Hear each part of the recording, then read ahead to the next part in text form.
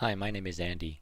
In this segment of how to configure it with CCA, I'm going to show you how to configure a button on the phone to allow a user to transfer a call to a blast group. So to do that in CCA, actually all you need to do is just create a call blast group and then assign it to a speed dial. So let me show you how to do that in CCA.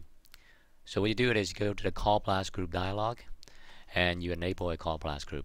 Okay, so now let's just kind of assign a couple users to the group and then apply the config. Okay, now we have a blast group configured with extension 511. Now you can come to the users and phone screen.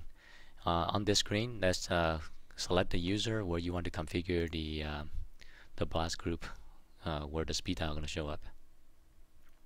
So you edit the user. You go to the speed dials tab.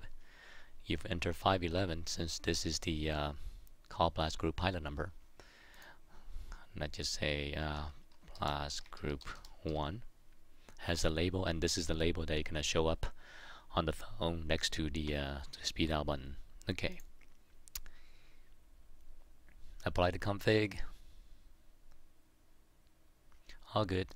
So now what you're going to see on the phone is that there will be a button for speed dial with the call blast group 1 or whatever the label call blast 1.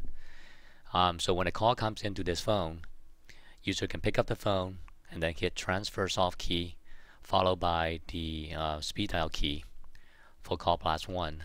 That call will then transfer to the call blast 1 group, and then the phone will ring simultaneous for all the members on that group.